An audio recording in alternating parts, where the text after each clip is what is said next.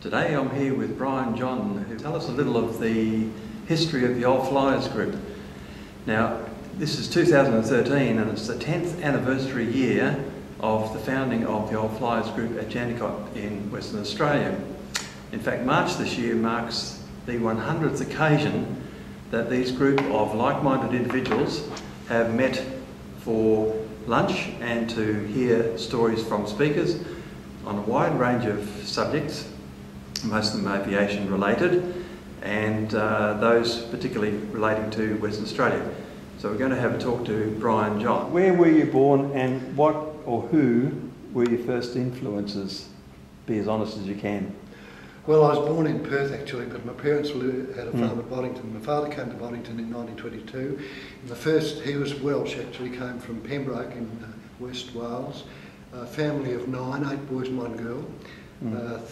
3 of his brothers, I think 3 of his brothers were in the 10th Light Horse. 2 of them were killed at the war, but they were in the British Army. And he had 1 sister. And she came out about 1912. They all came out sort of before the First World War. So your dad would have been a big influence on your life at that early stage. Oh yes, yes. yes. But where did your early interest in flying start? Well, I was standing outside the house one day, and this aeroplane flew over, and it was when I was 5 years old. Wow. And I said something to my parents about it, and they said, oh, it's so-and-so, and his sister lives at Maradon, which is just south of Boddington, and he lives in Canberra.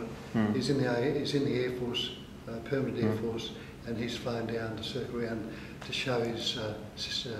And that was 5 years of age. So when did you actually begin your flying training? At what point did you say that could be a good thing to do?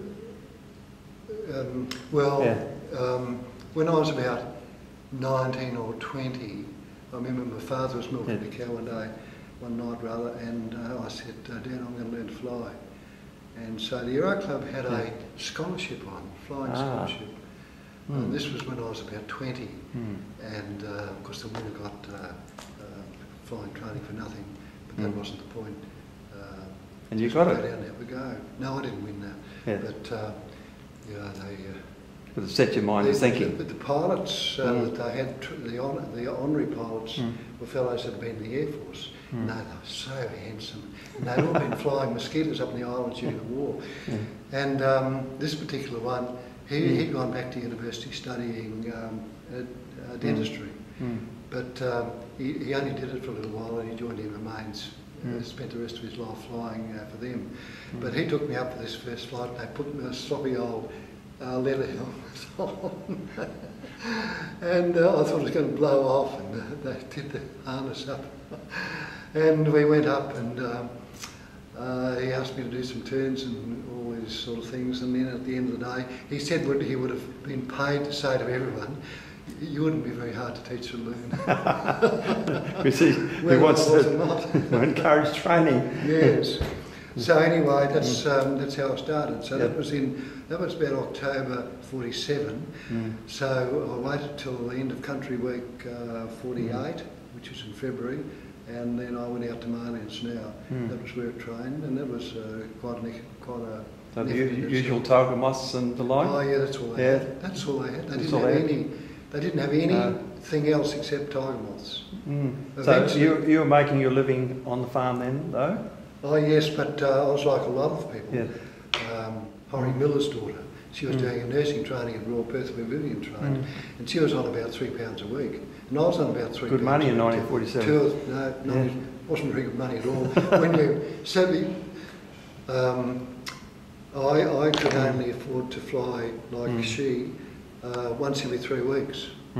So I used to catch the bus down on a Saturday morning, and like a lot of country fellows, I was in one of those organisations. In this case, it was the Boozy Buffs.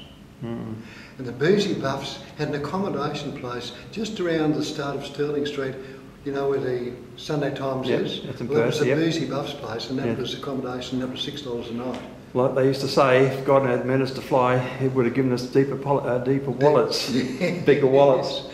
So that's where I used to catch the bus out to Maylands, and this was on a Saturday after I got down the bus, and then I'd go home on Monday morning. Wow. But then you were telling me some time ago that you were involved in aerial photography, and then you set up your aerial tourism business in the outback Australia and Southern Africa. That's a big step from flying tiger moths. Well, the first problem I had was that I couldn't pass the medical because I had an eye problem. Right. And they said you'll never be able to get a commercial licence because of this problem, because you won't be able to land an aeroplane. Anyway, this was 48. Yeah. In 65, they wrote to me and said that we will give you a commercial licence, except we won't give you an ATPL, but you can have a commercial licence. So I did the correspondence course with the College of Knowledge, as it was known in Melbourne, which was a fantastic correspondence course, and I passed my private licence. Well, I'd done that before, the private licence, because the thing I was concerned about was that my knowledge of theory of flight and so on was so minute that I knew it was inevitable that I was going to kill myself. Wow. So I needed to get knowledge into my head so that I could avoid that situation. Well, so that's how I got my commercial licence. And the reason that happened was that the Narrogin Flying Club came to me one day, and I sent this fellow to see me, and they said, we're desperately short of getting instructors at Narrogin. We just wonder if you'd think about doing a commercial and then doing an instructor rating. So I said, all right, I'll do that. So I was halfway through my instructor rating, and they got a chap across from New Zealand. So cut the rug out from underneath your feet. It did. And then he was there a couple of years, 2 or 3 years, and then he got John Douglas. Yes. And of course John Douglas, who was known to us both. He had flying schools from Muck and Boot down to Cranbrook and out to Hyden. So that's how I got into it. And the said John Douglas was the examiner when I went for my navigation for the BPL. But that was how I got into doing air tours. Wow. And the first ones I started doing, well, I did the first one I did with a group from Boddington. We went up to the Pilbara. That was when it was just starting. And for instance, Tom Price, which I've always regarded as being the nicest town in the north,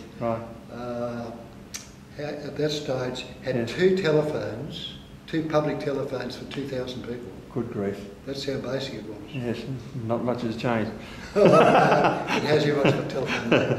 And then I was thinking, what else could I do? And I decided to do the trips to Alice Springs. And at that stage, of course, the 210s had come in. And then, of course, in the 60s, it was a great boom in WA. There was a development of the iron ore industry up there in Pilbara.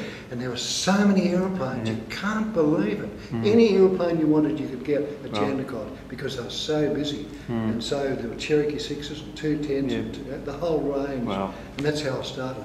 And I worked out that I could get to Ayers Rock in about 6.5 hours in the 210. So I used to leave about 2 o'clock Sunday afternoon to fly to Leonora, and we'd stay at this hotel. And the beauty of that was that it was the hotel that also has... That wasn't Herbert Hoover. Herbert Hoover, that's right. Yeah. No, and so he was a manager at Goya.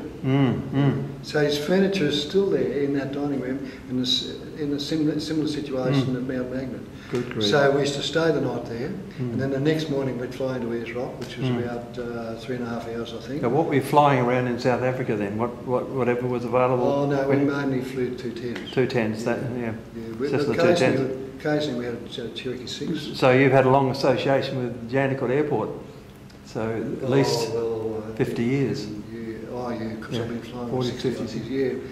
I can recall, see, we were at Maylands, and then we shifted to Perth, and we operated off Perth Airport, and I recall a friend of mine named Terry Archer saying to me one day, what about we go for a flight, Brian? And this was in the Chipmunks, they come in then, graduated from...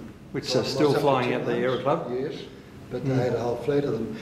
And he said, let's go down and have a look at the new strip down at Jandakot. And then, of course, we got in the air and we could see this patch of white in the distance, which is completely surrounded by bush, not a mile, not a house within miles of it. And we got down and, of course, this is where they were preparing Jandakot. And now Jandakot is surrounded by suburbs and industry who complain about the noise. That's Bankstown all over again. So bringing you forward a great deal, there's 10 years ago, October the 28th, 2003, the late Hal Sutton and late Roy Hamilton and a few friends, you had lunch at the Royal Aero Club, and somehow or other the idea came up that you would loosely form this Old Fliers Group. What was the genesis of that? Who had the idea? What were your thoughts at that time? Well, I should probably go back and talk about Hal Sutton, for instance. Yes. I was involved in starting I was a founder member of the Narrogin Gliding Club, along with Hal and Son, and I actually started instructing on my second solo flight. Right. Which was, and you're supposed to have 70 hours. Oh, sure. Yeah. So I did. But Narrogins a long way from Casa. Yeah. But I still had. I think I had a commercial licence then. I'm not sure. But anyway, Hal Sutton from here was a founder member also, and so Hal always told the story of how he saved his life, because he'd been in the Air Force during the war, and then after the war, he stayed on in the Air Force. Now, they had 3,000 acres across the other side of the river, as you probably know. And he and his brother Tony, they developed Hall's Head, but they still had the rest. And there was a big paddock straight across the river, and you follow the road around to the right, and there was an old gate leading into a paddock. It was a cow paddock. And I did scenic flights out of there for 8 years during Kenyana. Yeah. And Hal Sutton, of course, owned it, so he used to bring his glider down there sometimes. And I was using a Cherokee 6, and we used to have a rope trailing out the back and someone sitting in the back seat holding it, hooked onto Hal, who was 50 yards behind. I'd tow him up, and then he'd release and we'd pull the rope in, and he'd go off flying. Sometimes he'd 10 or 15 miles out to sea, and then he'd come back. And anyway, Hal was learning to fly. He was absolutely besotted with flying. He just loved it. And he used to get up there and he'd get into a turn and he'd be turning away, and he'd be completely oblivious to his very low airspeed. Wow. We were always saying, get your nose down, Hal, you're going to a stall and so on. And we all did that. Anyway, this particular day I looked at my altimeter, and we were 1,200 feet and we were straight over the top of the Narrogin airstrip. So I thought, well, I'll just let him go, and he'll find out what will happen when he glides too slow. So he's down to 35 and 35, and all of a sudden his top wing stalled, and we flipped over and we're in a spiral dive. And he's sitting there just frozen. And we spun about 3 times, and he said, what's happened? And I said, I've got control, Hal. I applied opposite rudder and pulled it out to spin. And I said, how many times have we told you that is what lucky you got the height to recover. Well, I wouldn't have let him do it. If we had 1,200 feet, plenty of height. Otherwise I wouldn't have done it. It's very necessary, and you'd recognise this, it's very necessary sometimes to let people make a mistake. Oh, sure. So that they can realise the circumstances leading into it and how you get out of it. Exactly.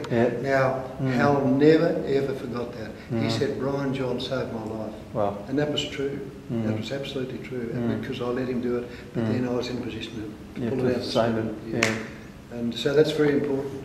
So Hal then, he was wealthy enough to have his own glider, he had a vowed glider and so on, but he became a very, very safe pilot, and that was a direct result of him getting into a spin. Now, later on, there was a club out at Coolin, and they used to spend 11 months a year getting their glider ready to fly, and then they'd fly for 1 weekend sort of thing. Anyway, this particular time they came over to Narrogin Strip, and I took the chief pilot up for a flight, and he hadn't flown for a year, but the only thing was, I said to him that your approach was perfect, but because you hadn't flown for 6 or 8 months, it was too perfect. You should really have stood in a bit closer to make sure that you could make it, rather than doing a perfect approach. Because you mightn't have done a perfect approach. And this was in the glider? This was in the glider. Right. Now the next day, and I wasn't there then, he went up with another young bloke, one of my students, who was only about 18, and they turned crosswind and they went into a spin, and the plane crashed and the young guy was killed, and this the bloke from Coolin was badly injured. It's unforgiving. Yes. Unforgiving. The laws of physics can't be disobeyed. That's right.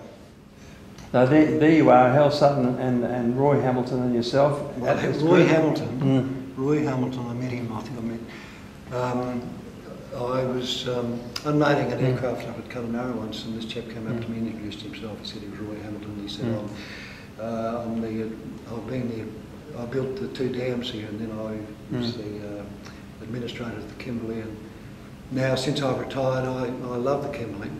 I don't want to live anywhere else. So he said I bought 10 hectares of land on the western banks, and I put in 700 mango trees. Of course, being an engineer, Brian, he said they're all on time irrigation. Yes, of course. I don't need to be there. No. So that gives me time to be the secretary of the community club and all these other jobs. If you see those mangoes up in the Kununurra now, unbelievably healthy and big. Yes. Yeah. He moved down to Perth because he'd got mesothelioma. Because when he was in Headland, they sent him down to Whitney to put in a water supply, and 50 years later it got him. And so this is sometime after, and they decided to move down to Perth because his wife would then be near her family. Yeah, sure. And he only had a certain amount of time to live. So that was how he came down. And then, so Hal Sutton, who lived here, but he also had a very nice unit near the Main Street jetty. So I used to see him pretty regularly, and we used to often go and have lunch. And this particular time, he and Roy and I went to lunch, and then while we were having it, Hal said, how about we go out there, Aero for lunch? They've got a nice restaurant. So the 3 of us went out and we got 2 more, and that made 5 of us, plus a chap who had a very big share broking business. He and his brother. I just can't think of his name, except that during the war he was a group captain in charge of the RFD, in charge of the Empire Flying Training Scheme. Wow. Should be able to track him down. They came from Coolin, he's dead now. But he was about 6'4". He and his brother had both been fast bowlers in the Sheffield Shield cricket team. And so he came, and so we were sitting at the table while we went home. I was sitting at this end and he was sitting at the other end, and John Douglas was there, and Roy, and there's a couple of others. It was about 5, and that's how it started. Simple as that. So just a group of friends getting together, having lunch, and talking about aviation, as we all do when pilots get together. And then a few more joined the next month, and then 100 meetings on. Well, it is 100 coming up in March. That's right.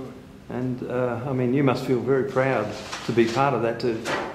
I only came in on the scene about 2 years ago, and I think it's just wonderful the way, not just the social aspect, which is good enough, but the aviation stories are just mind-boggling. Where do you see this going? That's the thing.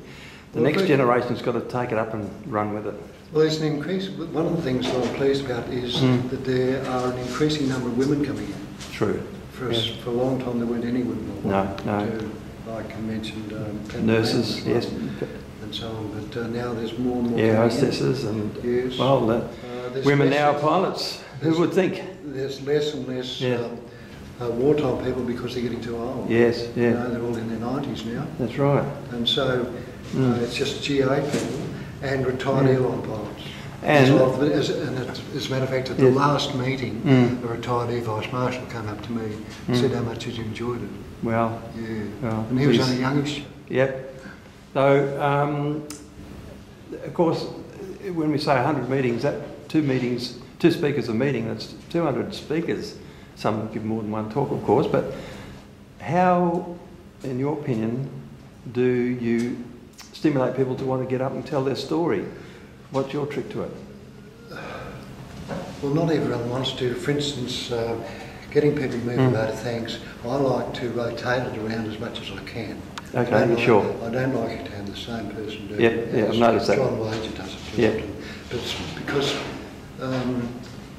a lot of people don't want to get up. No. It's as simple as that, and you can't insist that they do. No, sure. And some of these people I've known for years, and they still don't want to get up. Well, I went down to talk to, what's his name out there? Oh, he was a Narrogin Gliding Club bloke. He was sitting at the end of the table. I looked up, there were 20 Narrogin gliding people all sitting at one table. I remember that. So we've got the same, Yep. the Narrogin Gliding Club, by numbers, is the most productive of anyone that's come. Well, and that's, I'm very proud I've brought, 2 occasions I've brought guests who I would think when they arrived would just sit down and wouldn't know anyone, but the one that stood out for me was Hugh Warden, who knew half the people in the room. Yeah, I used to drive up from Bollington for meetings. No one can sort of put a pencil on why it's grown so much and why it's so... because it doesn't exist anywhere in the world. No. The thing that always sticks in my mind is the number of things that have started here in Western Australia, and this place is a classic example. Yes. They don't have these in the eastern states. No, I know. It was the Air Force people came back. That's the Air Force Association retirement villages. Yep. Yeah, well, West Australia leads the world again. Well, that's literally true. And, well, Brian, I want to thank you for coming and being so forthcoming with your stories. It's been an absolute delight, and more power to you and your group of friends. Thank you. Well, thanks very much for inviting me. Thank you.